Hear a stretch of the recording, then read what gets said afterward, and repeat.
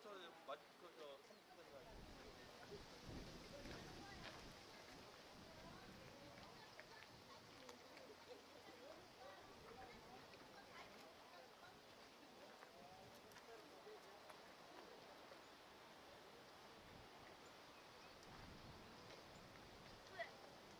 这个两边黄色的这个就是明矾汤之花，就是这边，因为黄色的这个。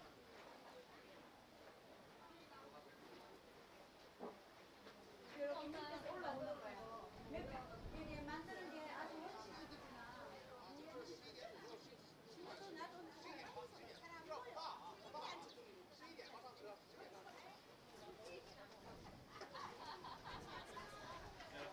이렇게 온천의 밑에서 온천 김이 올라오면 돌 깔아놓고